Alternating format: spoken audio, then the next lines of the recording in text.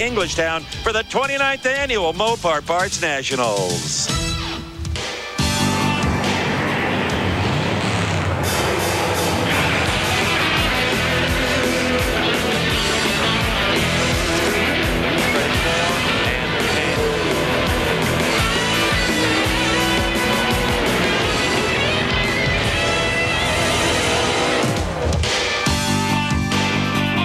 Hi, everybody, and welcome to Old Bridge Township Raceway Park in Englishtown, New Jersey for the geographically challenged out there. This is basically in the central or south central part of the state.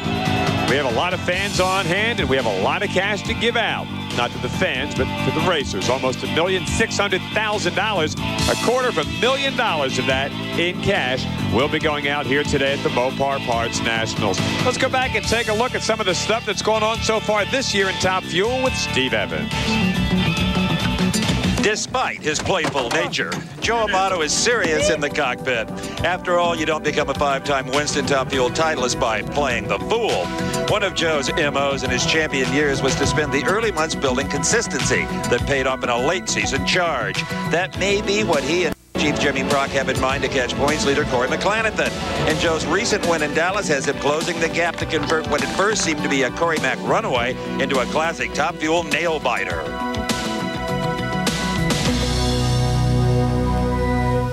To counter Joe and Corey, team owner Alan Johnson and driver Gary Scelzi, frustrated and winless on the air, have resurrected last year's car that took him to the Winston Top Fuel title, and they grabbed the pole with the old girl at 4:58. And what about Kenny Bernstein? He's flying. A solid 460 got him the number 3 spot, and he tickled the national speed record at 322 miles an hour.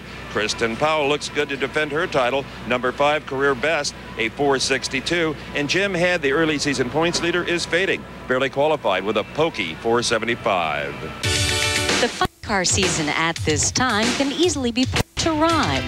Well, at winning force is so far unable, he still is atop the Winston points table. The quickest car belongs to Cruz, but consistent it's not and prone to lose. Caps has scored twice for Don the Snake, a run at the title he'll surely make. Crew Chief Richards has a hot rod for Chuck, but a DNQ in Dallas was the cruelest of luck. For Wilkerson, fate has played a cruel joke, twice in the finals but lost in tire smoke. For the Pack Parts, breakage is a trend, but that has most drivers at their wits' end. A quick look at the Winston Points chase finds a close top 5 battle with the rest in no place. 15 races remain, so please do not curse. By season's end, we'll rewrite this verse. And history has already been rewritten this weekend with John Force going faster than any competitor, Top Fuel, or funny car has ever gone in NHRA history. Despite a spectacular 323 miles an hour, Cruz Petragon has a lower ET and is in the number 1 qualifying position. But John could be formidable this weekend with his teammate Tony Petragon taking on rival Ron Capps in the first round. He could retain an important edge. And who would guess that Whit Bazemore, similar to his teammate in Top Fuel, would shelve the 98 car and take the 97 on. Disappointed so far in this season's results. Only 3 drivers, Warren Johnson, Kurt Johnson, and Mark Osborne, have qualified for every 1998 national event in Pro Stock. And they hold 3 of the top 4 positions in the Winston Point standings coming into Englishtown. The exception, Jim Yates, who did not qualify in Virginia after carburetor problems. In fact, many of the top 10 have missed 1 or more races, which illustrates just how fiercely competitive Pro Stock is, when one bad weekend can cost a team dozens of valuable Winston points. Kurt Johnson's plate is set to have a full course day if he wants to. Yesterday's Pro Stock Challenge winner could earn bonus money equaling $50,000 if he wins here today. His 11th national event would net him $148,000 cash and contingencies. That's a pretty good day. Trying to stop him will be the Coughlin brothers. Jeggy is 3. Troy is in the 4th spot. Warren Johnson and Jim Yates have slipped just a little bit. They're the 6th and 7th qualified cars. And then there's Mike Thomas, whose Finish Line Engines program has him in the number 2 spot. Now let's go upstairs and meet the man who'll be calling all our action, Big Bob Fry. Big and Bob Fry are words you don't normally hear in the same sentence. The folks here at Englishtown, Old Bridge Township Raceway Park, love their drag racing, whether it's some Wednesday night match races that Vinnie Knapp puts together or this, the running of the Mopar Parts Nationals. This is probably one of the legendary tracks in all the sport and some of the most knowledgeable fans here. We'll take a look at the Top Fuel qualifiers now. This was the second quickest field ever in NHRA history, behind only the field at Indy last year. Selzy #1 for the second time this year. Amato coming off that Dallas win. Bernstein off the Dallas disappointment. Mike Dunn in the Mopar car looking to win one. Eddie Hill is vastly improved. The veteran Pat Dakin is there. And the surprising Steve Smith rounds out this very quick field. That means the 16-car pairings with 1 against 16, 2 against 15, and so on. Going to see Selzy's Goliath against Smith's David. The ladies take on one another. It's Powell and Anderson, and Corey hopes to pad that points lead. The B-side features the veterans Amato and Bernstein, and that red-hot rookie Coletta takes on Vandergriff in the Jersey's car in the opening round activity. Earlier today, these fans and lots more saw round 1 of Top Fuel. Couple of the highlights. It is the Budweiser King, and you can bet your bottom dollar there's oil in that baby this week. They had that problem down at Dallas 2 weekends ago. They have had problems getting Big Red out of round #1. They have failed to do that 4 races in a row. Make that 5 races in a row. It wasn't pretty, but Doug Herbert and the Snap-on Tools machine gets the win, and Kenny Bernstein explained his loss to Steve Evans. Kenny, the last thing you expected, I think, was to smoke the tires on this very good racetrack. Not right there, not right on the starting line. I thought the Bud King Prolong car would get through that part. I was a little suspect out there a ways, but that's a surprise. But today's weather completely changed from yesterday. We backed it down. We wanted to be safe, but this thing's got a lot of power, and sometimes we just don't harness it properly.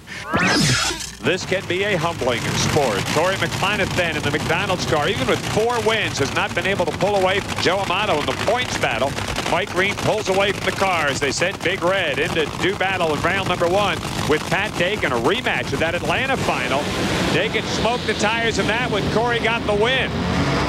No smoke here, but the end result's the same thing. Corey Mack gets the win, but just did dodge one from Pat Dakin. Woohoo! Pat Dakin wheel to wheel. It could have gone either way there for a minute. Yeah, it really could. I ended up having to pedal it. Don't know if it was the right thing to do, but I'll tell you, it was a squeaker down there. I barely caught him. And you heard it. You had to put the fire out yourself. Yeah, well, I mean, Safety Fire did do a great job, but, they can only take care of so many cars at one time. They'll get it fixed. Earlier in the day, Dave Reef had a chance to preview another first-round matchup. One of the most consistent drivers all weekend long has been Kristen Powell in her Team Scandia Reebok car. Pretty sharp looking too, huh? 460s all weekend long, including a pair of career bests. She's the 5th qualified car here today. That means she will race the number 12 qualified car of Shelly Anderson, her mentor. The very first time they ever raced in competition, Shelly got the edge. That's why Kristen Powell figures it's her day today. Kristen Powell looking determined. The Parts America Texaco Haviland car in the near lane, starting a little resurgence over the last couple of races. Last year, 3 women qualified for this race, Rhonda Hartman being the other one, in addition to Powell and Anderson. On board the Parts America machine, a car length the top end of the racetrack, and Shelly Anderson at 467, just this side of 300 miles an hour, and she got the win.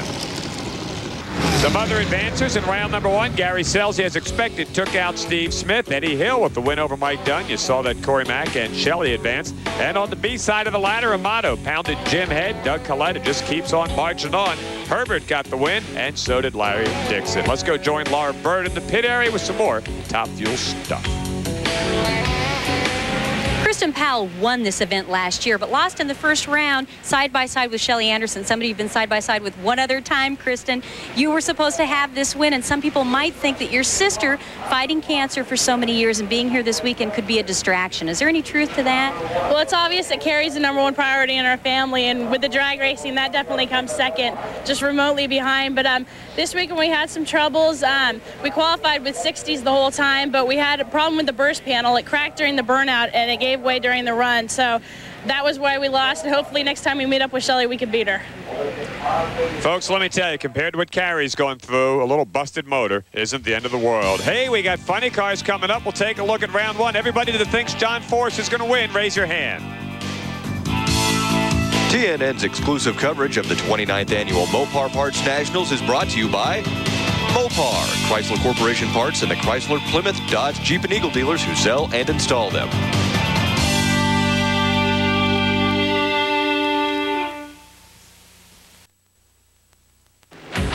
Funny cars sure are pretty, aren't they?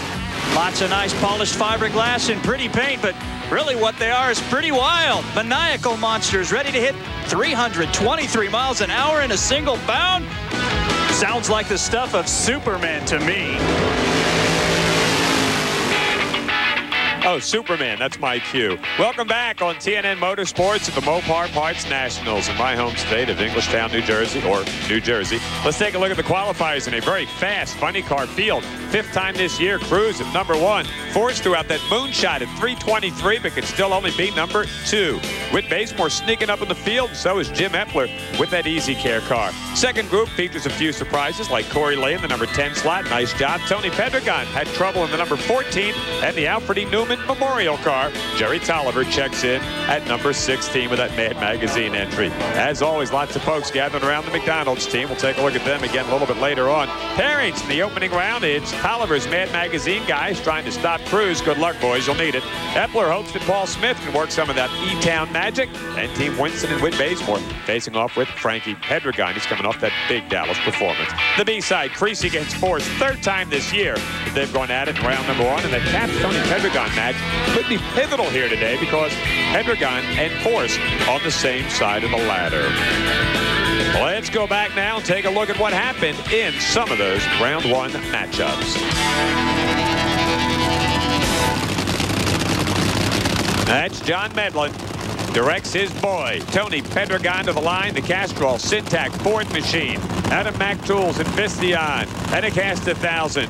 The quick check on the front there, that's what they would like. A quick check of about $490 right here.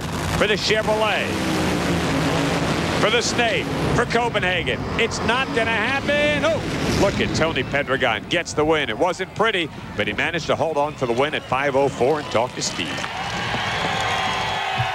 This car is not often the underdog, but it was against Ron Capps. You know it, I know it, he knew it. Well, when your back's against the wall, you got nothing to lose. So we made a lot of changes. We just wanted to get it down there. We knew if we could, it'd run good, and we did. Yes, they did. Here comes the captain of that Castrol fleet. Not that guy. Dale Creasy Jr. 3 times he gets Force in round 1. Looks like before and after from an Earl Scheib commercial out there. Watch this. John Force with the high beams on, 321.77, backs up that blistering mile-an-hour speed. The hat is coming off, and John, when it runs those kind of numbers, it's like breaking the sound barrier, John, when it runs those kind of numbers. Weird things happen in there. What happened? 321, you backed up to 323. We did. And I got to tell you, it's not just the corporate money behind this deal, but it's guys like Austin Coyle. And, you know, I've been lying all weekend saying it didn't really matter about speed, but, yeah, that's kind of nice. So we're really proud of that. But Coyle, Bernie, and Medlin, and Tony, they get credit for that, and I really do mean that sincerely. Thank you. John Force has been on top for a while. Laura's got the story of a guy who's looking to stage a comeback. Jim Epler is a veteran. He's been piloting a funny car for over 10 years, but you told me, Jim, that you haven't had a competitive car since 1993, and you didn't qualify the first 2 events of this season, but you've gotten incrementally better every single race so far, and now you're qualified 8th. What's the difference? Well, the biggest difference is just putting this team together at the last minute. I got together with Ed Margaretis, the car owner, and I drove for Paul and Mike Smith last year, so we got them on board with the crew chief. And Easy Care came on board for the sponsorship help. And, you know, just getting a new team together took a little bit of time, but I think we got a car that can win. Good luck. Thank you. You're welcome. Jim Epler had a good car in Dallas, went to the semifinals. It's the NEC Communication Solutions car. Gary Densham on the far side, out of AAA is Southern Cal. Here comes that Easy Care machine. Jim Epler, he's got the wily Paul Smith, as he mentioned, turning the wrenches. Epler smoked the tires, but Densham punched out those pylons in the middle of the track, and that's not good. And with a limping time, of about 11 seconds, Epler got the win. Look at the crowd around John Force. Boy, you win a couple of rounds, you go 323 miles an hour. Everybody wants to get your autograph and shake your hands. Cruz ran 490 in that opening round. Tim Wilkerson took out Randy Anderson. He Brian Whit Bazemore. Team Winston doing well. Corey Lee next to try on the champ, and Tony Pedregon against Chuck Etchells, who has always done well here at this track. A guy that we hope is doing well is standing by in the pits now with Dave Reed. It was 4 weeks ago today that Tom Hoover had a major clutch explosion that caused the reverse arm to spin freely inside of the cockpit, destroying his left leg. Well, as you can see, he got delirious up in Minneapolis healing, and he's back at the races here today to support his crew chief, now driver Corey Lee. How you feeling? Just feeling great. The guys are doing great. The team's coming around right now. They qualified real well. Had a little luck first round here, and we got a new combination right now. We're running a new Cabelco blower with our new car, and I think the guys are off in the right direction. If everything goes right, it'll be about 4 to 5 weeks before he gets back in the car. And to make sure that that does not happen again, they've developed a carbon fiber reverse arm that has a designated braking point at the bottom, so that will never happen again. And our best wishes to Tom Hoover. Hey, don't forget, coming up Friday night is another dirt slinging, wheel banging night with the Pennzoil World of Outlaws. Sprint car racing's best in the Channel Lock Spring Classic. Also, log on the web for World of Outlaws trivia. Check it out Friday night at 8 Eastern on TNN Motorsports, part of TNN's Wild Web Week. We talked to a lot of drivers and said, what does it take to make a good driver? And we figured, hey, you might as well start right at the top. Just got to love what you do. Good crew chief helps.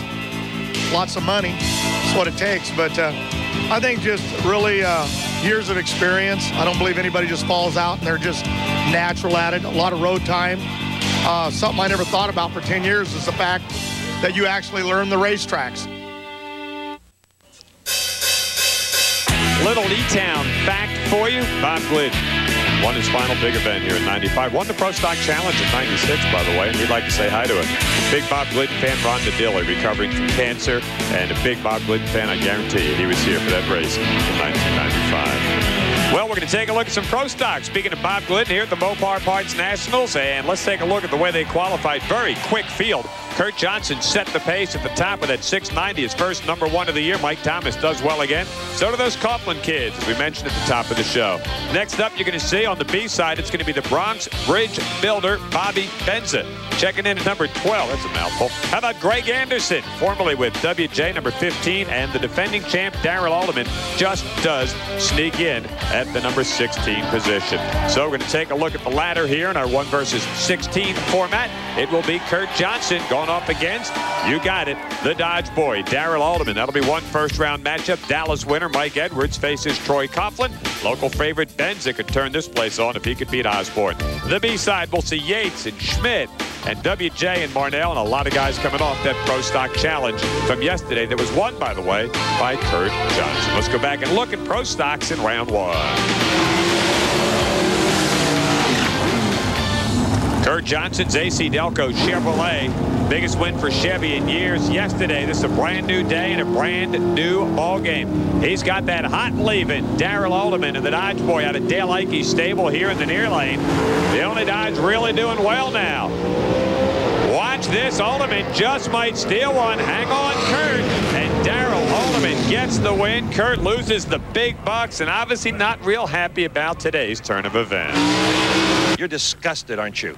That was an expensive loss. It was. You know, the AC Delco Camaro ran so good yesterday, winning the challenge and all. Come out here today, it's a different day. Hooked the left-hand turn, got out of the groove, started shaking, tried to save it, and seen that guardrail and Darrell down there sideways. I'd rather save a car than make a little bit of money. And I'll give you a hint next time, Kurt. Don't go left. Mike Edwards coming off that Dallas win. A marvelous driver. Troy Coughlin, part of the Jags. 2-car teams, checked in the 4th qualifying position. Up at the top, the incremental numbers. Slight advantage Edwards at the starting line. Slight advantage win at the finish line. So Dave Reeve had a chance to talk with an interesting competitor we're going to see next. You'll recall it was only a short 7 months ago that Greg Anderson was tuning Warren Johnson. Well, now Greg Anderson is tuning Greg Anderson. And for the first time ever, he's facing Sunday Eliminations head-on thanks to a solid 699. That's netted him the 15th spot. He will race Mike Thomas in round number 1. Now, everyone knows Mike Thomas is fast, and the weather conditions have changed here today. That means they're going to have to tune this car up if they're going to beat him to the finish line. Greg Anderson, who always wanted to drive a pro stock car, getting his opportunity twice before. He'd gone into sixes, but did it in places where you got to run way in the low 690s just to get in the field. Here he is with a great chance to win a race against Mike Thomas in the Pennzoil car. Can you say hole shot? How about Greg Anderson? Probably got that from hanging around WJ all those years. Well, maybe not, but he was happy about that win. I have interviewed Greg Anderson many times as a crew chief, but never as a hole shot winning driver. Oh my God, I can't believe it, Steve. My first race, I qualify and I win first round. Maybe the luck's with us today. You never know what's going to happen. I'm having a blast, though, I can tell you that. Winning is so much fun. Well, in addition to the rounds that you saw, you can see Pete Williams gets a big win over the Cowboy Mark Pallick, and Mark Osborne ended Bob Benz's day here and sent half the crowd home. Well, maybe not half. Jim Yates took out Steve Schmidt, who had problems, and fouled out on the starting line. Well, let's find out what the Dodge boys thinking about over there in the pit area. Let's check in with Steve Evans. Every race is a pressure cooker. But Darrell Alderman, when your sponsor is the event sponsor, as Mopar is, it's got to be magnified. Certainly is. You know, Mopar don't put any pressure on us at all, but as drivers, we put pressure on ourselves to try to do good for the sponsor. Tough getting in the show. Yeah, qualifying's one thing, you know, and then race day's another deal. You know, you come in on Sunday, and if you're 16th qualifier, you got a shot to win this thing. As you proved first round. Yeah, Kurt Johnson's always tough, you know, and I've been running fast this weekend, but that goes to show you, you know, you can go down being #1 qualifier. What kind of men or women strap themselves into steel cocoons to be pushed by 6,000 horsepower to 300 miles an hour with a parachute brake for a punishing parking gear? The kind I like to hang out with, because dull is not in a top fuel driver's vocabulary. Round 2, top fuel, next. TNN's exclusive coverage is brought to you by the more than 1,900 AutoZone stores across America. AutoZone, the best parts in auto parts. And by Super 8 Motels, over 1,600 throughout Canada and the United States. Saturday on TNN Motorsports, Gary Scelzi will still be signing autographs. No, it's the NASCAR Craftsman truck teams as they take their powerful pickups to the high banks of I-70 Speedway near Kansas City. Tony Raines looks to defend his 97 win in the Yellow Freight 200, Saturday at 4 p.m. Eastern, right here on TNN Motorsports. Let's take a look at round number 2 in Top Fuel Eliminator. Some great action. Find out who survives. Let's check in with David Reed. You may recall 1 year ago, Shelly Anderson had a major engine explosion that caused the Parts America crew to re-back half their entire car. Well, thankfully, Shelly did not have anything like that happen this year in round number 1. In fact, it was very smooth. A 4:67, your best time slip for the week, and you guys are picking it up. Well, yeah, we're excited. We've got lane choice up against Corey McLaren at the end, and we need it. He's been tough all year. He's got lots of wins, and hopefully we'll just go on to the semis. The second time they will go into the quarterfinals, and maybe a first time for that semifinal appearance. Am I allowed to say Perky? That's what comes to mind every time I see her smile. On board the Parts America Texaco Haviland team machine, Shelly Anderson looking to get to the semifinals. They've made steady progress. They could make a big jump right here if they could take out Corey Mack. Nope. Wow, that onboard camera, look how quickly Corey Mack disappears. He gets the win and ran a great time in the 460 range. Corey, it kind of looks like your mission today is to beat the other driver, but more importantly, don't beat Corey Mack. That's the whole thing, you know. I mean, if we want to keep this points lead, we got to keep up with the Joses, so to speak. And I'll tell you, the way Joe's been running is, it could be his day, but never know. We like to race a racetrack on Sunday, not the guy next to us. Hey, I like that. Keep up with the Joses. I wish I'd thought of that. Doug Herbert's Snap-on Tools machine under the watchful eye of Dick Lay, who won races right here and won Winston Championship by winning at Englishtown. See if he can work that magic against the Miller Lite car from Don Prudhomme Stable. Nope. Dixon, 4.627. Hello, the blue and white Miller Lite car running like gangbusters. Team Tenneco, Joe Amato, far side of the racetrack, Doug Coletta. It's a rematch of the Dallas final just a couple of weekends ago when Coletta may have been the car to beat. But Joe Amato got the win on the whole shot. Good evening, Pete.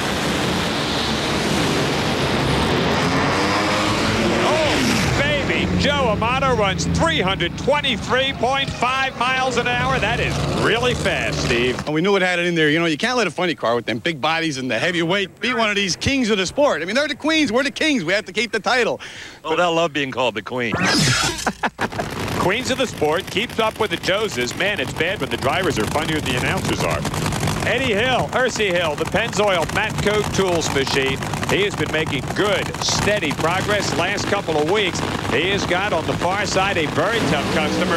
Oh, but he gives it away to Team Winston.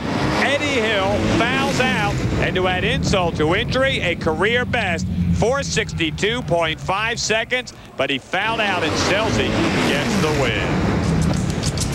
Working on some stuff over there in the pit area. Let's take a look at the way they're going to match up going into that semifinal. It's Scelzi against Corey Mack. They've only met once so far this year. Hey, Corey Mack's been beating up on everybody. Could be a whole new ball game here at Englishtown in the Mopar Parts Nationals. And on the flip side, it's going to be Joe Amato against Larry Dixon. And Dixon up 1-0 in this short series here at the early part of 1998. Corey Mack's doing well. He is currently the points leader, makes him a pretty good driver.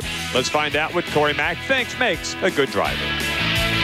I think basically what makes a good top fuel driver is seat time. And I mean, let's face it, some people are meant to do this, some people are not meant to do this. I know a lot of people that say they can do it, that when they had the chance really couldn't do it, you know. And I think it's basically something like with me, I started when I was 16 years old driving drag cars, and I've driven just about everything under the sun. And this is what I wanted to be in, a top fuel car. I mean, I want to be the fastest, I want to be the quickest, and I want to be the best.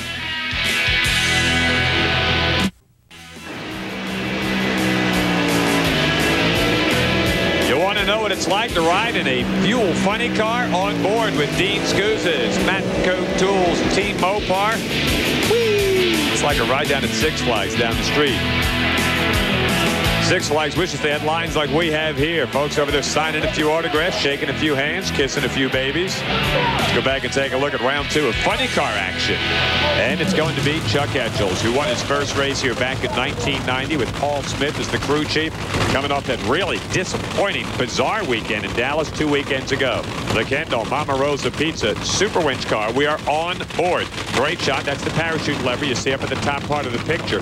Tony Pendergast, second weekend out, the new livery, the Castrol Syntac colors, Mac Tools, Vistion Ford, and a very talented crew that will send him into battle. A couple of biggies here. Pendergast would love to advance to the semifinals where he could potentially face the boss, John Force. Chuck Etchells, of course, hopes that doesn't happen.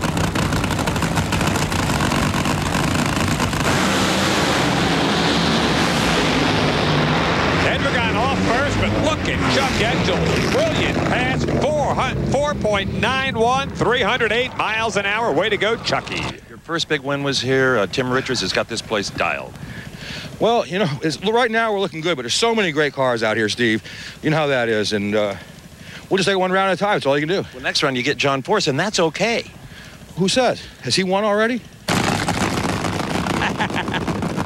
Thanks, Chuck.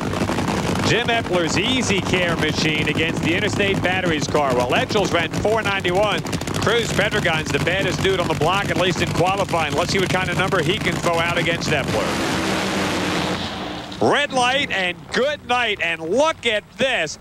Epler was there for the taking. I mean, Cruz was the favorite, but the Hot Rod Magazine Interstate Batteries car out of here with that red light start. And Jim Epler with 11.25. Probably not going to get lane choice in the semifinals, but he probably doesn't care. Watch on the near side as Cruz leaves way early. Actually doesn't make any difference how early you leave. You get that red light and your day is over. Cruz is probably not real happy, and that's probably an understatement. Cruz Pendergast beating yourself up, but only you know what happened inside the race car. I don't know. Just don't know what happened. My foot just left, and that's all it was.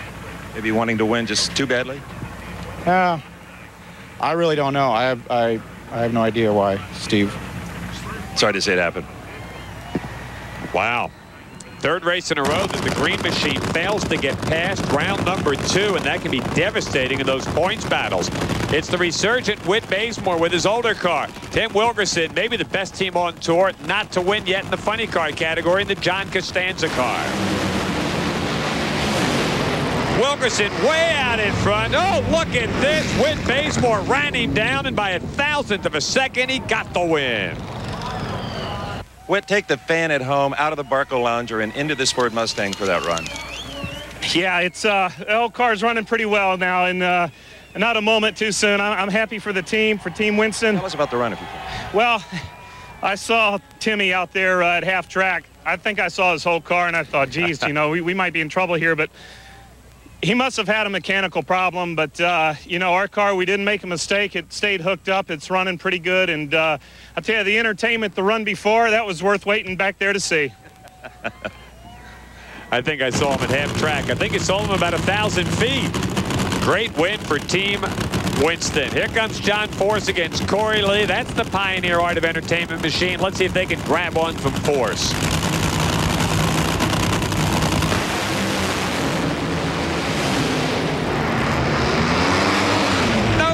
Not when Force is running 488 at 321 miles an hour, and he backs up that speed record. That is one bad hot ride, sports fans. Let's take a look at those semifinal pairings as they clean up the place here, getting set for all those semifinals. Epler and Whit Bazemore. Whit leads 1-0, and Jim Epler, well, he really hasn't shown his true hand yet after that limping down the racetrack in that last run. And the other pair, John Force and Chuck Etchels, the heavyweights. It's like a heavyweight fight, folks. We're going to be ready to rumble a little bit later on. Take a little look at a factoid here. Did you know, as we're taking a look at those 323-mile-an-hour speed runs, Billy Meyer took top speed back in 1982. It has been done 13 times since then, by the way, although the funny car national record has never been higher than the Top Fuel national record. Welcome back, everybody, to the Mecca of speed here this weekend. Old Bridge Township Raceway Park, Englishtown, New Jersey, and the crowd getting ready for semis just like you are. This week on TNN's Wild Web Week, it's your opportunity to ask the experts about fishing, learn a new step, or chat with one of your favorite stars.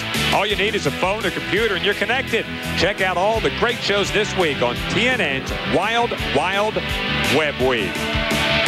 Let's go back and look what happened in round number 2 of Pro Stock.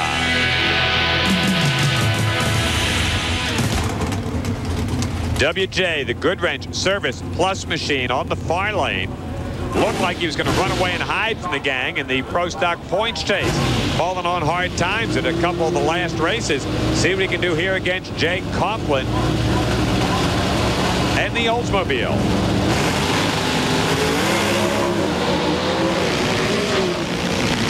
On board with the Jakes car, and in the top end, Jakey gets the win. And for 3 of the last 4 races, Warren Johnson can't get out of round number 2. Here comes the Dodge. Boy, Darrell Alderman and Team Mopar for Dale Ikey's stable. They ran well at Dallas. Running well here is Alderman. Mike Dunn's Mopar car, gone. Scott Jeffreyon had problems, didn't qualify. Heath Williams, who qualified well up in the field over there on the far side, a very steady performer with the Oldsmobile. How about Pete Williams beat Alderman out of the gate, but Darrell Alderman holds on and gets the win. With a preview of another round 2 matchup, here's Laura Bird. Mike Edwards and Mark Osborne share something in common. One event wins so far this season and very few words to talk about it. These are the guys that just do the hard work and let the results speak for them. Mike's come so far as not qualifying the first 2 events of this season to qualifying second and beating Kurt Johnson in the final round at the last race in Dallas. When you ask Mike what got him from the first race to where he is today, he's likely to just point at his right foot and smile. At least he's not trying to be funnier than we are. It's the Dick Sherman team. A Mike Thomas motor. Mark Osborne, the wheelman. A brilliant driver. Great owner in Dick Sherman, taking on Mike Edwards, running for the Mary Lou Kite. The legacy lives on, it says on the side in reference to John Kite, their late car owner. 2 of the best, dead even out of the gate. Edwards by that much, gets the win. 6:96 beats a 6.98 and a great quarter-mile sprint. So Greg Anderson thinks this pro stock stuff is easy, huh? Well, let's see what you can do in round number 2 against the reigning Winston champ, the Split-Fire King Pontiac of the resurgent Jim Yates. Got those carburetors straightened out. Got the GM chassis folks on hand here. Got a great driver and team. Could be trouble for Greg Anderson. Yep, Greg spun the tires, shut it down off the starting line. Hey, it's no disgrace when you lose to the 2-time Winston champ. He wins it with a 6.95. Jim Yates, tell me about this racetrack. Is lane choice important? How's the track holding up for pro stock? Lane choice seems to be real critical right now. Seems to be some kind of problem with the left lane. A lot of cars are having trouble getting down. I don't know what happened to Greg that run, but a lot of cars are getting loose in the middle out there and shutting down. He has already made 1 lane swap in the first 2 rounds, has Yates. He can keep getting lane choice. He can put the guys in the bad lane if there is one. Look at that matchup. Edwards, Alderman, the Dodge guy trying to back-to-back. He won this puppy in 1997, his last win. And the other semi, it's Jim Yates and Jay Coughlin. Yates leads 1-0, but I'll tell you, that Coughlin kid can flat out drive a race car. That's where they're going to match up. What makes a good driver? Well, we figured we'd go ask the always opinionated Warren Johnson. There's a lot of guys that can go out there, let the clutch out on time, but a lot of them have a lot of problems getting down to the other end of the track if it's loose or the car isn't set up properly and they don't have the ability to convey who's doing the work on the car what's wrong with it. You know, we've got people out there that are claim to be drivers and they can't tell a piston from a petunia.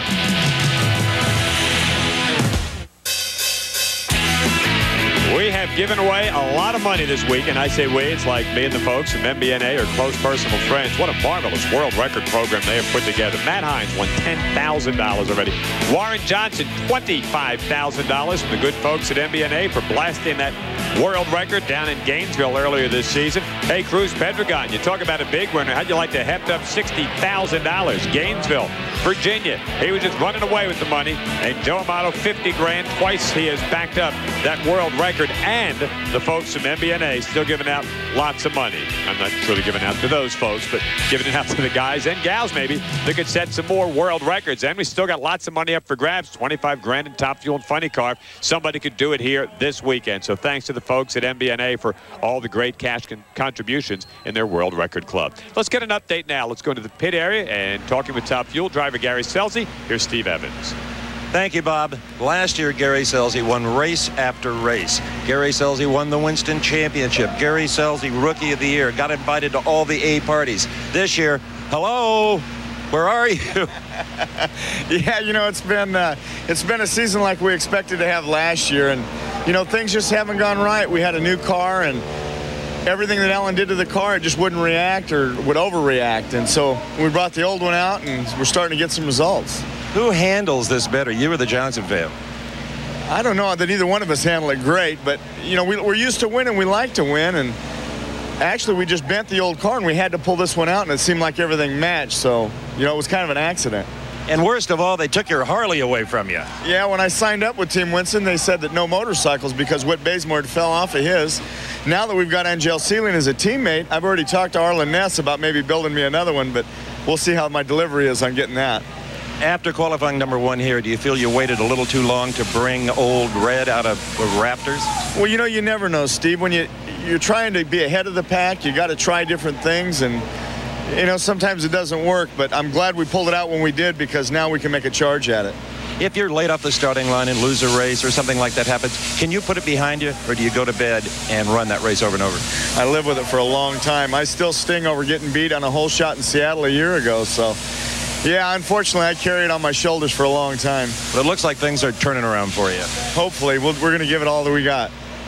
And David Reef has yet another sit-down guest, and this is one busy guy in motorsports. Dave? Busy is an understatement, Steve. I'm standing with one of the most successful men on the planet. That, of course, is the coach, Joe Gibbs. He's the 3-time Super Bowl winner, was inducted into the Hall of Fame just 1996. He has 3 very successful race teams, and he spends a little time in a TV booth. Whew. Doesn't get much busier than that, does it? Joe, where does the love of racing come from? I think I got hooked in high school, and I probably like a lot of people out there. At some point, if you start working on cars, and I had street rods, and And once you start fixing, working, playing with cars, you get hooked. I was hooked the rest of my life. I was a race fan the rest of my life. Even though I went off into coaching, I always dreamed about getting back in auto racing. Now, when you got these 3 teams, what was the plan? Did you think it would be this successful? No, not really. I knew I was getting an extremely tough sport, and we've had our tough knocks now. We've had some tough times with our race teams, but we're really proud this year. We think we got obviously 2 great teams here, and we think Bobby LeBon's doing great on the Interstate Battery side over there. So for McDonald's and Interstate and Hot Rod, it's been a thrill for us with the race team this year, and to have the top fuel car in first place and the funny cars making a real push and a real run at the championship on that side, we're really thrilled. What's been the most difficult thing, and probably what's pleased you the most? I'd say the most difficult thing, auto racing is a lot like football in that it's people related. And so the most difficult thing is being able to accumulate the right people. And I think it's, it takes you a while working with the guys. We've been very fortunate here with the top fuel side and the funny car side, but accumulating the right people on both sides of our race team and getting the right people together, then you become successful. And so I'd say it's always working with people. That's one of the hardest things in the world, because picking them is hard, because you're never quite sure what you're getting, and then keeping them happy is hard, and but it's also the only worthwhile thing in the world. And I think with our race team, we got great people, and that makes a difference. It's the people. It's not owner. It's not cars. You win with people. Now, I understand you're going to warm one of these things pretty quick here, huh? I kept talking to everybody, and I said, man, hey, I drove one of these things, all this stuff. I really didn't drive one of these things. I drove a gas dragster, went about 135 miles an hour. So they finally called my bluff. They said, okay, we're putting you in one, and we'll at least warm it up. So we'll have to see how that goes. They'll probably roll my eyeballs backwards. Well, with football in the winter and racing taking up all 3 of the other months, this guy's one busy guy. Probably doesn't spend a lot of Sundays at home, Laura. Yeah, and I'm with another busy guy, Dave. In fact, John, I got a send my congratulations to you first for that new speed record, 323 miles an hour. You even had the top fuel guys just completely out of sorts. Yeah, I think we rattled them a little bit with that 323. We did secure the funny car speed record at 317, but we're excited. Just got to win some rounds here to try to stay in the points lead. Now, Friday night when you did that 323, can you describe for us a little bit what the sensation was? Well, it took my Mustang out there, and she rattles a little bit down there. She wants to get a little bit loose down about 800 foot, and it really jumped up on the tire, rumbled a lot, but she went through there and shut her off. Motor looked brand new, so we're excited and just going to try to keep doing that. You know what Amato called you? What? The Queen of Speed? Well, leave it to Amato to say that, and like I heard that, and he'll have 25 drivers over there wanting to talk to him, funny car drivers, but until he took that record, like they said, we were queen for a day, so that was kind of nice. Yeah, he said he was king for a day. You know, John, I think people see you win so much that they think it's easy, but you haven't had a win this year, despite the fact that you're at the top of the standings. Well, no, this whole business is tough. You know, we're going to race here, and we're going to go to Lebanon Valley Thursday night, and then over to Tasca Ford and Providence Friday and Saturday. That's how I keep moving, because if I stop, boy, I just fall asleep. It's tough on me. But winning's tough, and, yeah, the fans only see you on TV. They don't see it in between the week. Well, I see 13 wins in 1996, and they think it looks easy. Well, that was a tough year, but that was a very lucky year. Coyle, Bernie Medlin, they did everything right. Austin Coyle's unbelievable with his hot rod, but we're excited to bring Castrol and Syntec out here and all the other sponsors, Visteon, come on board just to do a real good job and make an impression. There you go, Bob. It's not easy. I just sit here and chuckle every time I listen to him talk. What a deal. He doesn't even know that he set the record at that 321 mile per hour charge. Wow.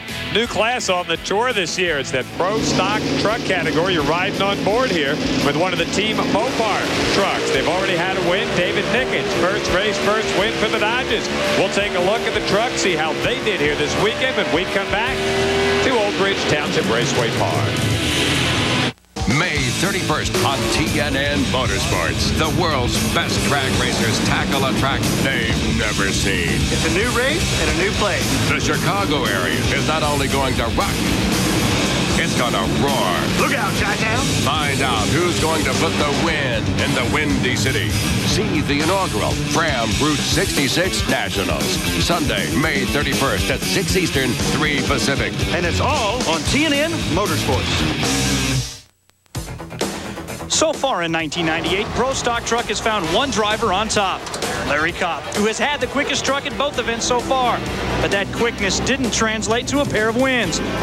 A disappointing red light at the season opener in Houston gave Randy Daniels a pass into the finals, where David Nickens became the historic first-ever winner of NHRA's newest class. 1 month later in Atlanta, Kopp controlled his clutch foot, avoided the red light blues, and took the win over fellow Chevrolet driver John Linkenfelter. Kopp's consistency and quickness have him atop the Winston Pro Stock Truck point standings, but with 10 races remaining on the calendar, his early lead is not that secure.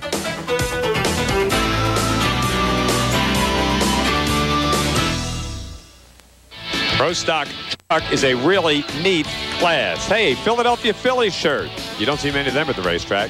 Heck, you don't even see many of them in Philadelphia. David Nickens leads the way in qualifying in the Pro Stock Truck. Look at the top couple. Jerry Haas, awesome. There's Kopp right there in the number 3 slot. How about John Lingenfelder? Man, the top half of that field loaded. And yes, it is Ronnie Sox. The Fords round out a 16 truck field with Roy Hill and Sandra Sykes coming in the number 15 and 16 spot. Crowd enjoyed the trucks here. Now they qualify Thursday and Friday, run eliminations on Saturday. Nickens and Sandra Sykes. How about Sox and Henderson? Good matchup there. And John Lingenfelder running out of the 4 position. He'll be tough to handle here in eliminations. Roy Hill will try to steal one from Jerry Haas. Little Ford Chevrolet get together. The Pinelli gang, another immaculate race vehicle that they've got. Kopp and McConnell and Tidwell and Eaton. We'll take a look at that round 1 matchup coming up here in just a second. In round 1 of the Pro Stock Truck, small cubic inches, gasoline carburetors, manually shifted machines. Other than that, just like the Pro Stock cars, flash of the yellows and the green light, and you will get it on. It'll be Henderson and Sox. Ronnie Sox of the famed Sox and Hard team. Ronnie was first out of the gate, riding on board with Bill Henderson out of Evergreen, Colorado. Man, that was close. Henderson just did get the win, advance to round 2. You got some big name stars out here in addition to guys like Ronnie Sox and John Lingenfelder. A lot of guys coming up from competition eliminator category. Grant Lewis and Bob Pinella, both running with Chevrolets, the great S10 pickups. Pinella Jr. from the legendary Bob Pinella stable in the far lane. Grant Lewis, who won 3 eliminators in 1 year and has won in 5 different classes, trying to make it 6. He wins in that Chevy S10 pickup. This is only the 3rd run we've had on this truck. We missed the first 2 qualifying runs. We're picking up every round, and I think we're going to be there. We got a tough task now because we get into all the faster trucks, but you never know how the ball's going to roll. Along with Jaggy Coughlin, Grant Lewis may be one of the best guys ever to drive in the sportsman category. Stepping up to the Pro Stock Trucks. Todd Patterson with a Chevrolet. Randy Daniels, his dad Garley, a former Winston champion. Chevrolet S10 near lane. It's the Dodge in the far lane. Riding on board there in the Mopar, but he falls back, and Randy Daniels picks up the win, 772, 175, another win for Chevrolet. The Atco remanufacturing power steering folks in the far lane. That is Craig Eaton as he comes up. He's driving the Dodge Dakota. Scott Tidwell in the near lane. Another one of the great, powerful S10 pickups from Chevy. Qualified in the number 6 slot. Scott Tidwell was beaten off the line. Craig Eaton trying to steal one. Yes, indeed. He gets the win at 778, a big round 1 upset. You know, it's not much different what I drove in comp, so, you know, but it's, you know, it's new, and 410's tree's new, and, you know, but we're optimistic. Everything's looking good here, first outings. Craig Eaton and Father Dale do a great job sponsoring the Atco race out in Arizona, their home neck of the woods, and running these Pro Stock trucks. John Lingenfelder, the Summit Racing machine in the near lane. Brad Jeter, South Carolina, battle of S10s. Lingenfelder, one of the best when it comes to building horsepower with small block Chevys, gets the win at 770. Brad Jeter had 500s in the bank off the line, just not enough. And you get a chance to take a look at David Nickens. He will match up right here with Sandra Sykes. Nickens, your number 1 qualifier. Sykes in the Ford 358 cubic inch Ranger. You're riding on board with David Nickens, and that usually means you're going to be riding in the lead. 7:69, 175 miles an hour. That's the best time around number 1. And David Nickens gets the win over Sandra Sykes. Riding on board in the Team Mopar. Dodge Dakota, David Nickens wins in just about everything. I tell you, the second and third qualifying sessions, we tried some stuff that didn't work, and we kind of got back to baseline, and it worked real good for us last night. And if we can adhere to the track all day, we might have a shot at winning this race. Another former champion in the competition eliminator category. Here comes Jerry Haas, number 2 qualifier. Roy Hill teaches driving down at the drag racing school in North Carolina. Let's see how well he can drive.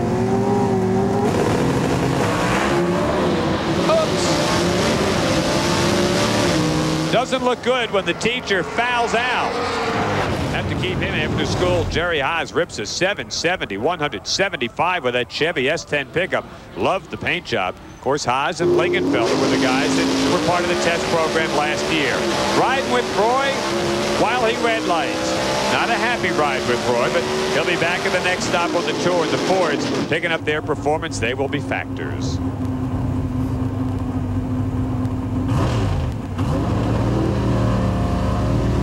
It's Larry Kopp. He's got that Bill Grumpy Jenkins motor in there. The Grump can flat out make some horsepower.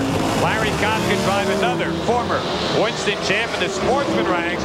Dave McConnell trying to grab it on the line. Kopp gets him at the quarter-mile mark. 772, 175, and Larry Kopp's Jenkins S10 prepared Chevy goes in to round number 2.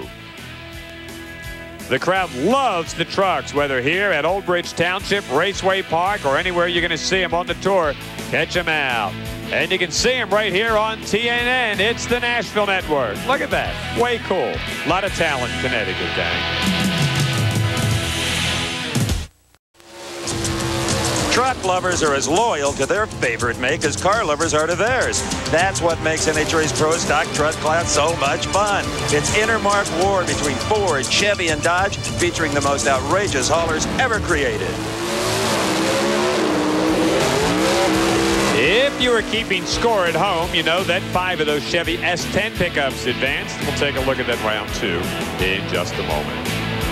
Don't forget, Daily Helping of Racing, Romance, and Roscoe P. Coltrane. It's the Dukes of Hazzard. See it now at a new time, weekdays at 5 Eastern, right here on America's Country Home, TNN.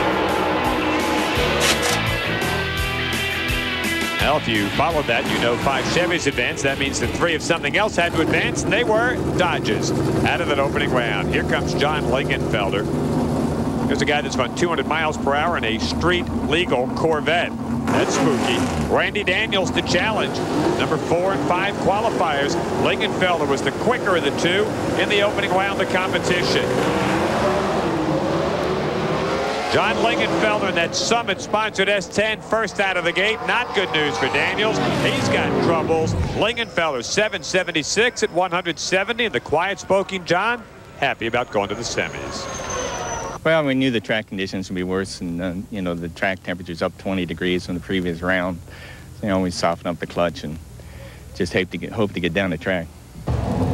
There's a guy that has won 13 national events in sportsman classes, John Lingenfelder. Been doing this for a long while. Larry Kopp takes on Craig Eaton. Kopp with the Chevrolet, Craig Eaton with the Dodge. Little manufacturer's rivalry right here. Kopp's been the hottest guy on the circuit, as David Reeve told us. Right here, out of the gate, Craig Eaton, nice start, top end, too much grumpy power. 771 for Kopp, 174 the speed. Eaton's Dodge right there with him at 783. Hey, you got to fix all those lubricant Finnegan pins and stuff at the back of the truck before you send it into new battle. Grant Lewis on the far side, Jerry Haas. Pair of Chevrolet S10s. Oh, baby, was Jerry Haas late out of the gate? How late was he? Well, you never ask. Grant Lewis is 787. beats Jerry Haas 773. Advantage a 10.5 off the line, and that can be done. All Dodge right here. The Mopar folks know that they will have at least one in the semifinals. Riding on board with David Nickens. Pull that bad boy into high gear and get the win. 772 at 173. Nickens goes to the semis again. It's a big win for us because we're trying to garnish points right now and get back in the lead for this championship. And Bill Henderson's done an incredible job, and he's made great strides here this weekend. And he's going to be a serious contender, but we got to do what we got to do for Team Mopar and Dodge to get in the winner's circle. David, you are the last remaining Team Dodge Mopar in the truck competition. To get to the finals, you got to take out John Lingenfelder. 2 tremendous races on the NHRA Winston circuit. And the other semifinal, it is the red hot. Can anybody stop Larry Kopp against Grant Lewis? A couple of guys that have gone at it for years in the sportsman ranks. More pro stock trucks and stuff coming up. TNN's exclusive coverage of the 29th Annual Mopar Parts Nationals is brought to you by Mopar, Chrysler Corporation parts and the Chrysler, Plymouth, Dodge, Jeep, and Eagle dealers who sell and install them.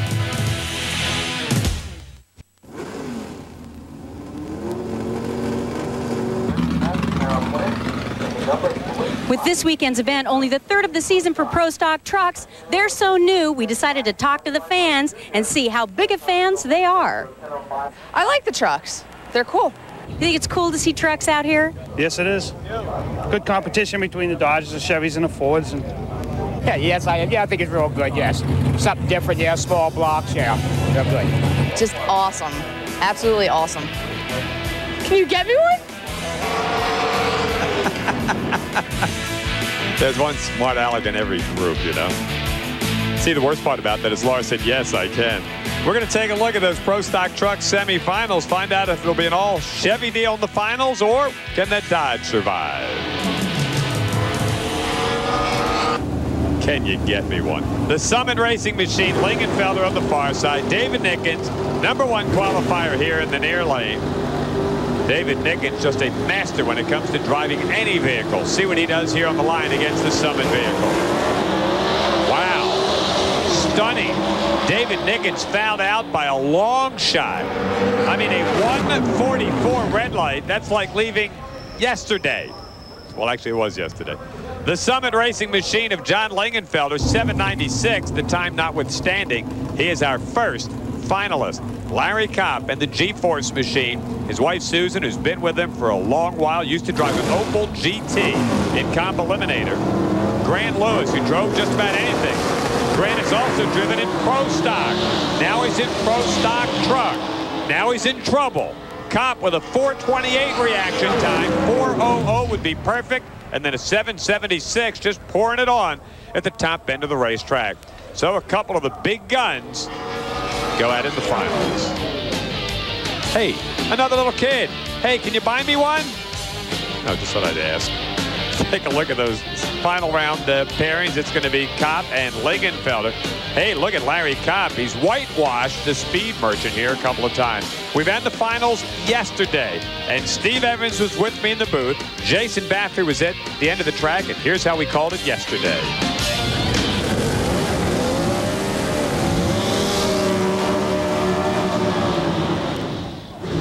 Absolutely 2 of the best at running these Pro Stock trucks, and 2 guys that duked it out for years down in the sportsman ranks, especially in Comp Eliminator. The awesome power of John Lingenfelder, the brilliant driving and not bad power of Larry Kopp. What they thought. Here's some good news from the pits of John Lingenfelder. In the semifinals, when we saw what we thought was a blown motor and he almost crossed the center line after Nickens had red lighted, it was an oil line that came up that was easily fixed. But Lingenfelder knows that he got a gift when that horrible red light occurred from David Nickens, uncharacteristic of that driver. Yep, Kopp already with the win on the tour in the very short history of the Pro Stock trucks. And John Lingenfelder running out of Summit Racing, teammate with Mark Powell, and the guy that makes all those spiffy big 200-mile-per-hour Chevrolet Corvettes. Should be a good race. And Bill Grumpy Jenkins, a big influence on the Larry Kopp truck. Absolutely.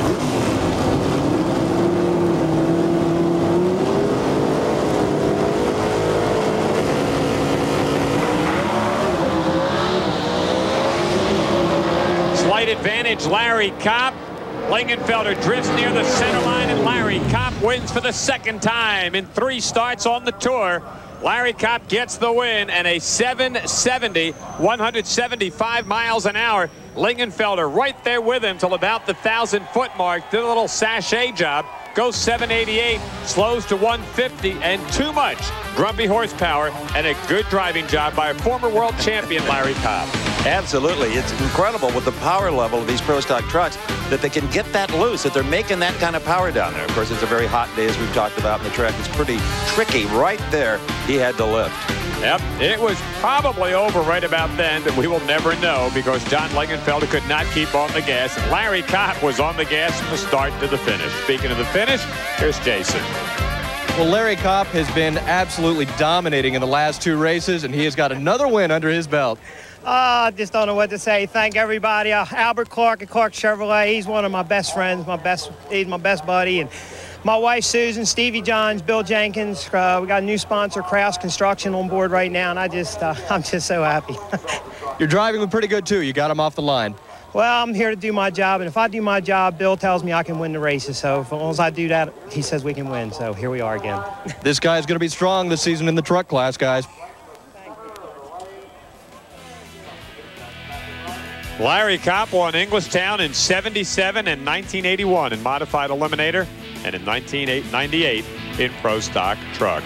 We got to look at the semifinals in Pro Stock cars coming up in just a bit. Don't go away. And speaking of Pro Stock cars, what's it take to be a good driver one of them, Jim Yates?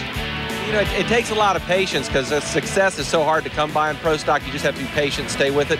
It takes a real good team behind you. You know, the best drivers out here that don't have good teams can't do well. You got to have a good team. You got to be a good, consistent driver. You know, if you're going to shift high, they can always change the light in the car to adapt for that, but you got to be consistent. Pro Stock car, the most competitive class there is. It's all a game of timing. Bring it to the line, be on time, spend the rest of the afternoon on the trailer.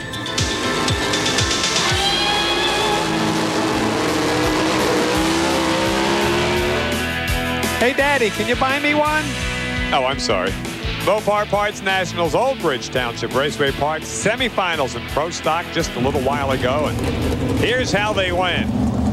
Mike Edwards, the John Kite Racing team against the defending champion right here, Darrell Alderman. One final for Darrell last year, one win right here at Englishtown in New Jersey. Edwards coming off that brilliant performance in Dallas 2 weekends ago.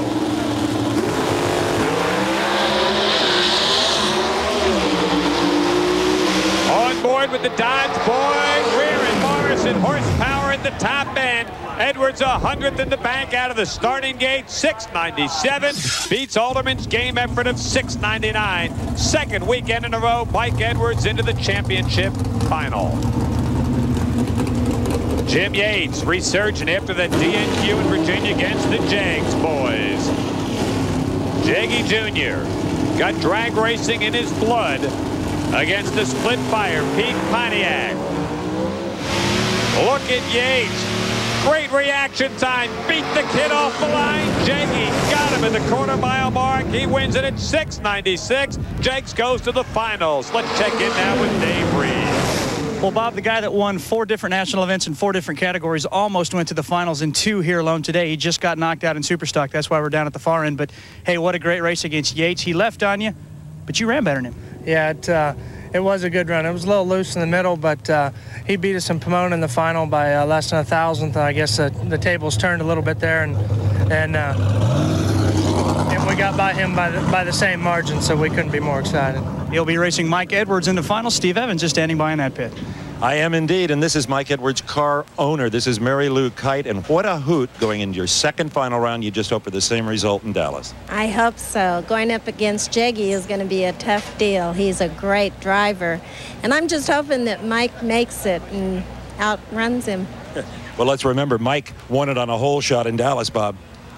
2 great drivers going at it in the finals. Mike Edwards trying to become the first driver since Alderman at the start of '95 to win back-to-back races, other than guys named Yates and Johnson. That's a long time. Could be quite a weekend for Mike Edwards. They've gone at it once so far this season, and Coughlin leads it 1-0. It should be some shootout in the championship round. The crowd's settling in. We're going to take a look at some more racing action, and we got all the finals coming up right here on TNN Motorsports.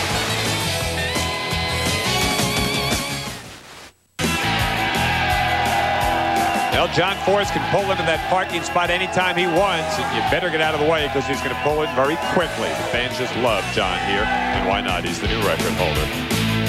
Our next NHRA race on TNN is coming up in just 2 weeks. Check out the new stop on the NHRA Tour. It's the inaugural Fram Route 66 Nationals, May 31st, 6 Eastern, right here on TNN Motorsports. They tell us that is some race facility. Get your tickets, folks. They're going quickly, and that's not a hype. Semis, funny car. Strange to see Jim Epler. It's like, which one of these guys doesn't belong? Epler, Witt, Force, Etchels. Jim Epler and Paul Smith going to show that Easy Care car does indeed belong. See if they can take out Team Winston.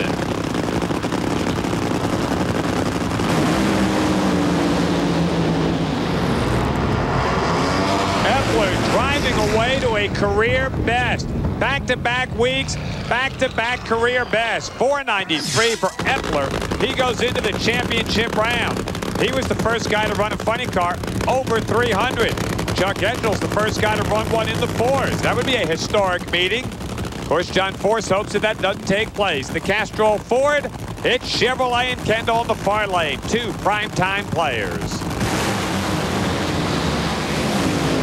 Etchels smoke. See ya, Chuck.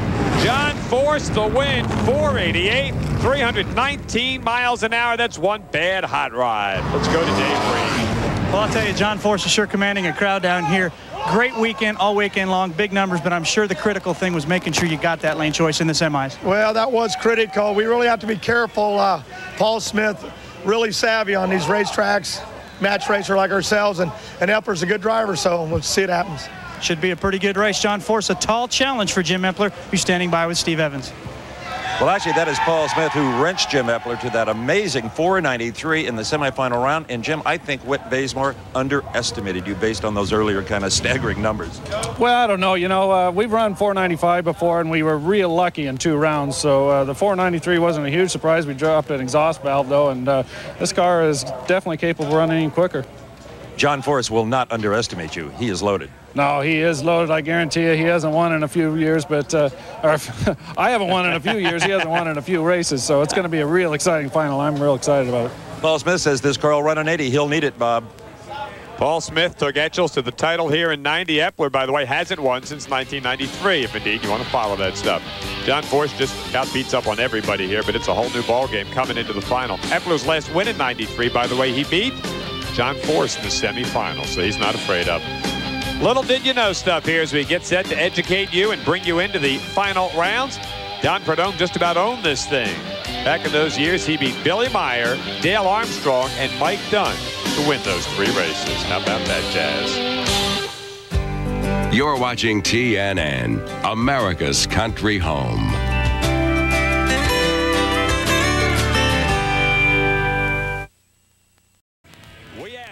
Here at E-Town if they'd like to get behind the wheel of a top fueler. You go like that, and then you pull a chute, and you go like that. That's very good. That's a good description, right? Awesome. Are you kidding? It scares the hell out of me just thinking about it, really. That's too daggone fast for me. Unbelievable. Would not even get in one. Hey, if the lottery come around, I'd have to take that ride if I could. Wow. That's all I could say. Coming down from a roller coaster on the down drop, your stomach just trying to come out of your mouth. I couldn't even imagine. My brain would hurt. But will you buy me one? That's the big question here.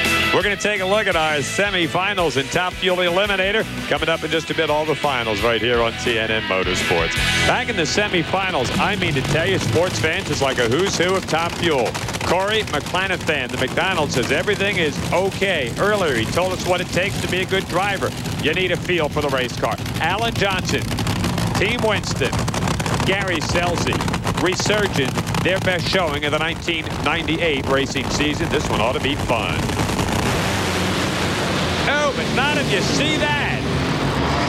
Corey blows up. Scelzi a red light. We've had Cruz, we've had Hill, we've had Scelzi, all red lights. That is unbelievable. 469, Corey Mack into the finals. Would he take on Joe Amato in the Proc Rocket for Team Tenneco, or Larry Dixon, who won this thing in his rookie year? Amato trying to put back-to-back wins on the board and close the gap on Corey Mack. Right now, he just wants to keep pace with Corey, who's already in the final. Look out! Look out! That's how you win 5 Winston Championships. Amato outdrives him and goes to the finals. Let's go to Dave Reeve. Well, Bob, in a weekend that's seen John Force go 323, Jimmy Proc, who tunes Joe Amato, has been equal to the challenge. 323 plus a little bit more, but I know that's nothing you guys are concerned about. You want to go to the finals and chase that big red car. Yeah, we do. You know, the records, you don't try to set records. They just happen. You know, our cars run close to, it's run 322. You know, today things worked out. It ran a little better, but we're definitely more concerned with the racing and going the rounds. And, you know, Corey's kind of had our number here lately, so hopefully today we'll be able to turn the tables. Well, let's go over and see who Steve Evans is with. Probably somebody in the Mickey D's camp. I am in the McDonald's camp, and that is Mike Green. He and the crew have put a brand new bullet in this car for Corey Mack to try to shoot Joe Amato. You got the lucky break you almost always need against Scelzi. Yeah, you really do. I mean, just being lucky in this sport is part of the deal, and this year we've had the luck. We really needed it. But I'll tell you, it's definitely paid for. We had a few little carnage here, a few motors sitting around. I'm sure Mike Neff and Brian Hughes are going to be awfully busy next week. They're our motor guys, but I think they'll sacrifice one more if we have to. Hang on and sit low, buddy. Bob Fry? Amato has backed up that record, by the way, so he's got the speed mark, and it is higher than the Fuel Funny cars, much to the delight of the kings of speed. Well, Amato's going to try to punch out Big Red in the McDonald's car for the first time this year. That is a great matchup. He can gain a couple of points if he can beat Corey in the finals. Let's find out again what Kenny Bernstein thinks about being a good driver. I think any driver, whether it be Top Fuel or Pro Stock or Super Stock Automatic, there's one thing he has to have, and that's tremendous ability to concentrate. Concentrate leads to good reactions, and of course you have to have good reactions. Your mind has to be fast. But if you don't have concentration up there in anything, and you can't block out everything around you and not let one little bitty thing run through your mind, you probably won't be successful. TNN's exclusive coverage of the 29th Annual Mopar Parts Nationals is brought to you by The Home Depot, where low prices are just the beginning. And by Split Fire Spark Plugs and Wire Sets, because performance is everything. The term balls out came from the steam engine era, when restrictive balls were removed from safety valves to increase boiler pressure and create more horsepower. The term also describes pro stock bike riders. 180 miles an hour in 7 seconds. Yep, that's balls out.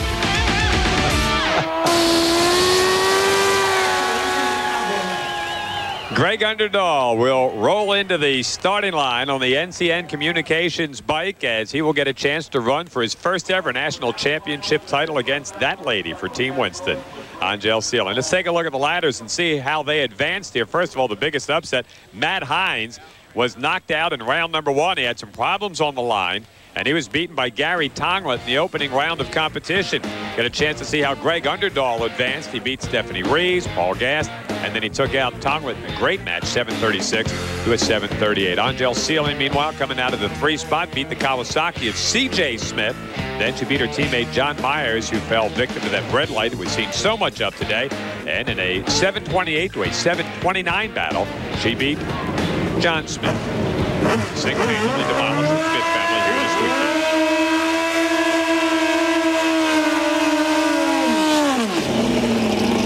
Down on the starting line, it's live finals. Looks pretty good from here, David, the starting line does. Oh, it certainly does. Both lanes are great. The temperatures have come down, but I've got an interesting point here. You know, even though Matt and Byron Hines aren't in the final here, their presence is still felt. Greg Underdahl has a Byron Hines motor underneath the hood here. For him to win, though, I still think he's going to have to leave on Angel. It's her race to lose, in my opinion. She's either going to have to brake or red light. Otherwise, those 720s are just too much for Greg Underdahl's 730s. We'll get back to you on that underneath the hood thing a little while later. George Bryce, the captain of Team Winston in the Pro Stock bike category, and Angel Sealing now pumped up to 110 pounds, and Greg Underdahl. These two ran at Indy last year, second round. Angel Sealing got the win right there. This is the best performance of Greg Underdahl's career. He can flat out ride a motorcycle. We've seen a lot of the Pro Stock finals decided right on the starting line in the bike class. See if that happens right here. If Angel gets out of the gate first, could be a long sprint for Team Green and the NCN scooter with Greg Underdahl in the leathers.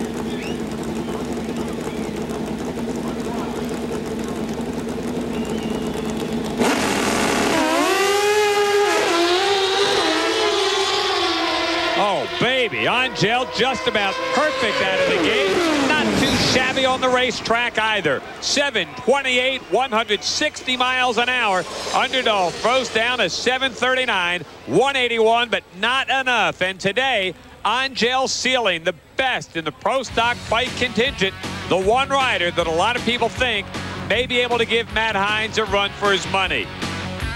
Angel was 18 thousandths away from being perfect. I don't know if it would have helped if Greg Underdahl had cut better than a 471 light. Look at this.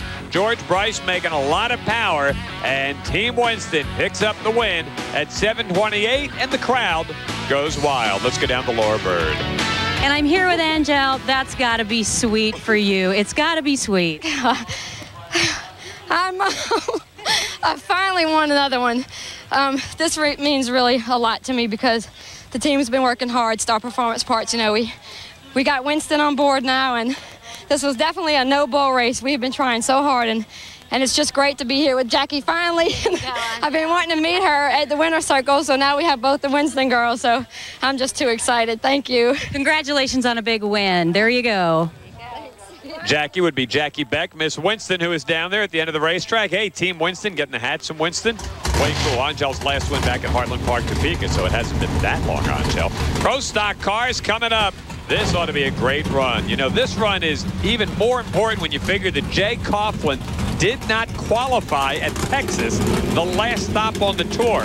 Mike Edwards won that race. Here we go. Pro Stock Finals live on TNN.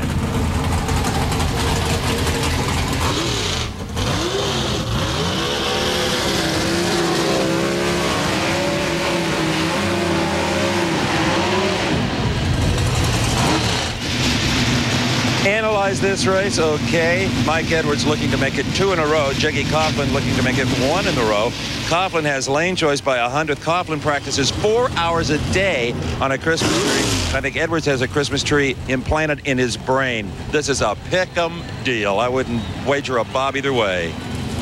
Steve, Jack is having a great day, and he is a great driver, but I got to think the momentum is a little bit on the side of Mike Edwards. He's been driving great. The car's been performing.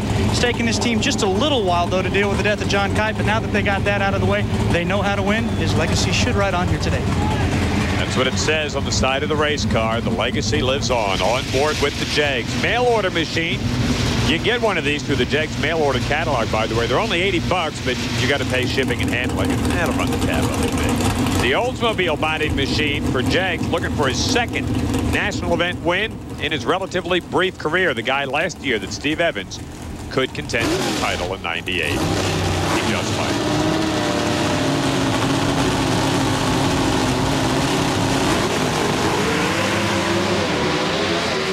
Unbelievable. Red light and good night for Mike Edwards, and Jay Coughlin gets his second Pro Stock title. Look at the arithmetic, 693, 198.5 miles an hour. We have seen more red lights in the pro categories here this weekend than any one race I can remember. And Mike Edwards, who won it on the starting line 2 weeks ago in Dallas, loses it the same way here in Jersey. Jay Coughlin on board. Hitting those buttons, putting that bad boy in high gear, and we have a winner, Steve Evans. Yep, we're down here waiting for Jed Coughlin Jr. to get out of his car. They've got the arm restraints and helmets and belts and crotch straps and all kinds of things. And Jeggy is not used to only one other time have we talked in this particular locale. He's coming out right now, and waiting for him will be Larry Baker, the general manager of Mopar. He'd much rather give that national event trophy to one of the Dodge boys, but he shakes his hand, he's smiling, and he's proud of the great day we've all enjoyed here in Englishtown. Hey, man, he red lighted. Can you believe it? I know it.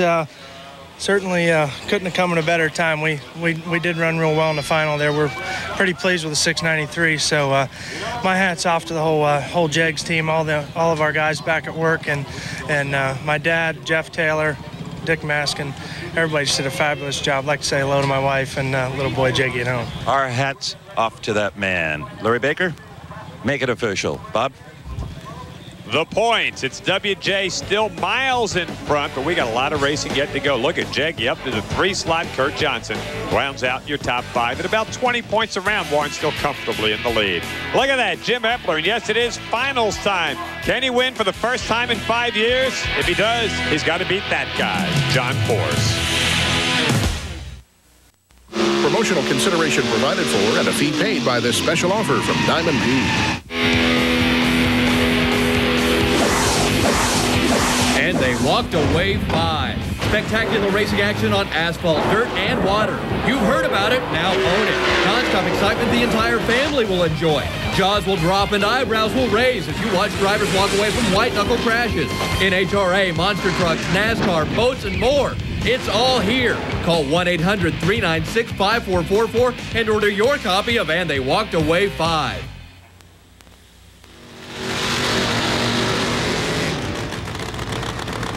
Nothing like the sight of a John Force burnout on a crisp, clear spring day here in the Garden State. Here comes Jim Epler.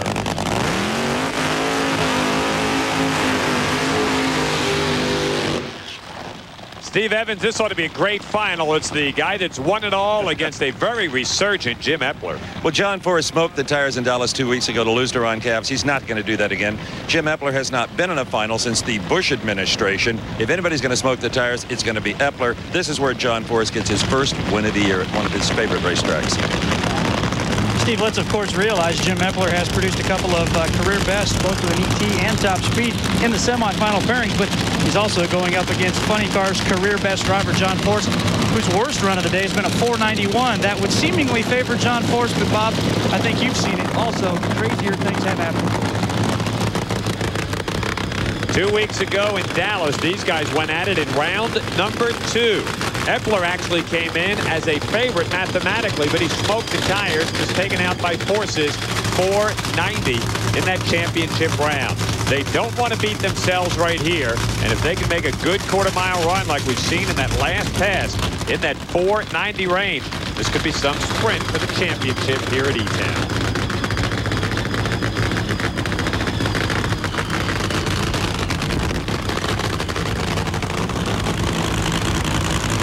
Paul Smith in the far lane, Austin Coyle. The guys calling the shots send their guys into battle.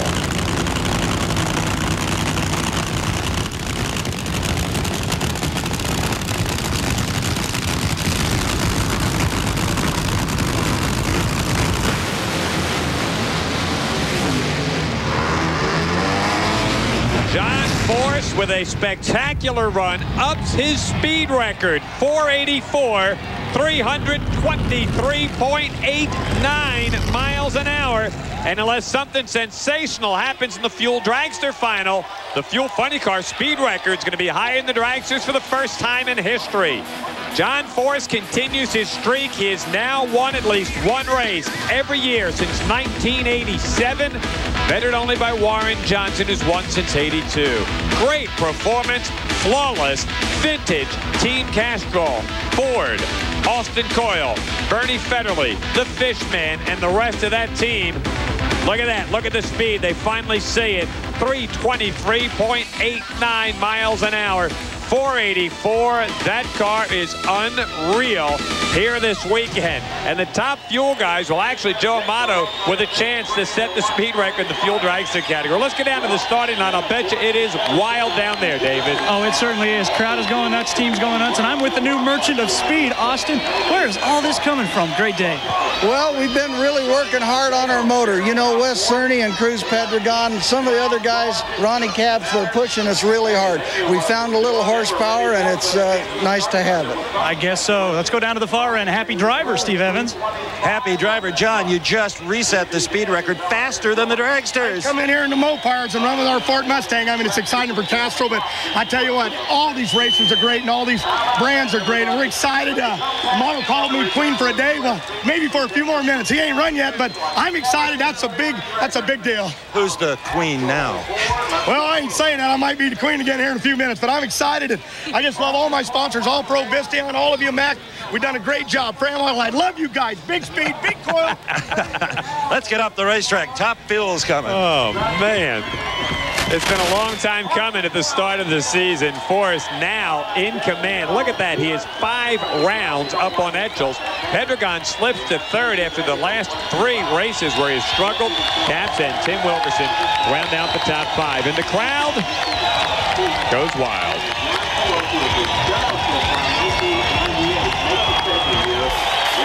We have got the Top Fuel finalists coming up. That is one tough act to follow. We'll take a look at the last race from Englishtown when we come back. TNN's exclusive coverage of the 29th Annual Mopar Parts Nationals has been brought to you by Mopar, Chrysler Corporation parts, and the Chrysler, Plymouth, Dodge, Jeep, and Eagle dealers who sell and install them. Wow, we're just settling back in. Jimmy Prock saying, yo, Joe, you got to win the race, but you can't let that stinking funny car get out of here with the speed record. Team Tenneco, Joe Amato will take on Corey McClanathan. These guys ran here for the finals in '92. Amato punched out Corey in a great Top Fuel final.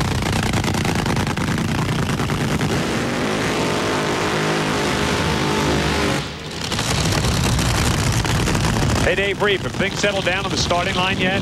Oh, not too much. The crowd's all standing on their feet waiting to see if this funny car thing can be topped. I don't know if it can or not. I do know that Joe Amato is chomping at the bit trying to stop the bleeding from Corey McClanathan. They're struggling a little bit down on power. They've changed everything, including what they think is the problem magnetos. This could both be both cars in a 320, Steve Evans. Yeah, that's highly possible. Corey Mack told us earlier that they're racing the racetrack, not their opponent. Easier to say, harder to do. If Joe Amato doesn't smoke the tires, if it sticks and it doesn't do a wheel stand, I think Amato may have a good shot right here. Up.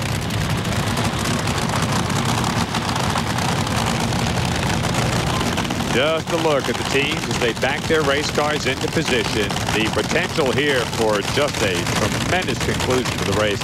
A lot of times we've seen that. We have seen cars smoke, but you got 2 of the baddest hot rods in all of sport right here. This is what makes NHRA Winston drag racing so great. A Top Fuel final like this at the Mopar Parts Nationals.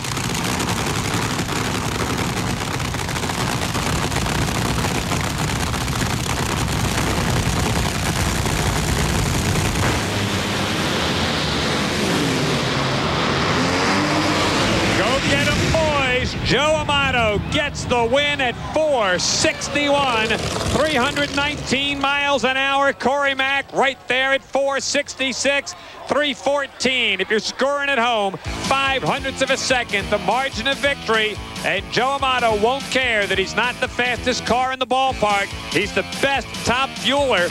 And for the first time in 2 years, Joe Amato puts back-to-back wins on the board, or almost 2 years. Great job by the Team Tenneco team. They have not missed a beat in the last 2 races. Steve?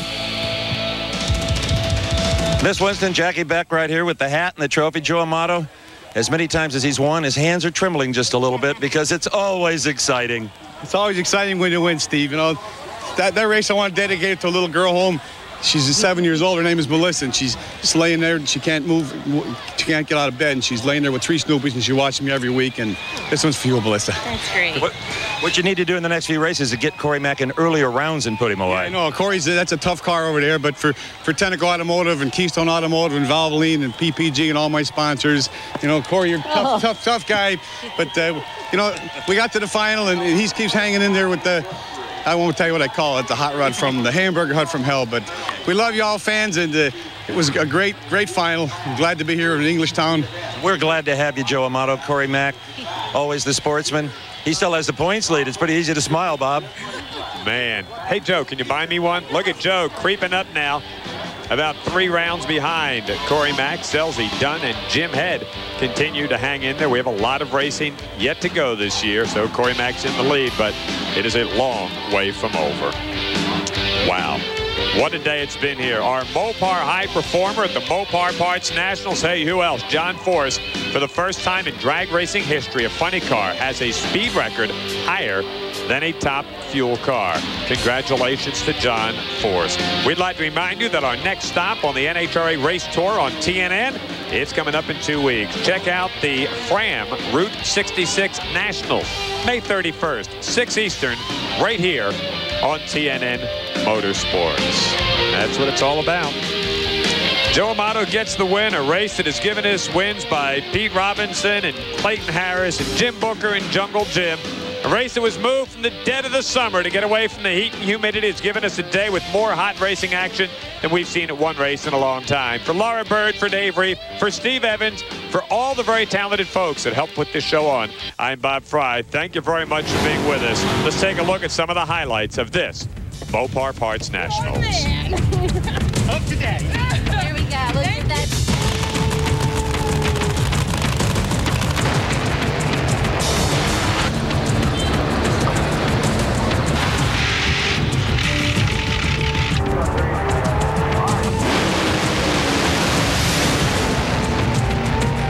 ExperienceCountry.com, your personal source for all things country, from race cars to country stars. Connect to country.com.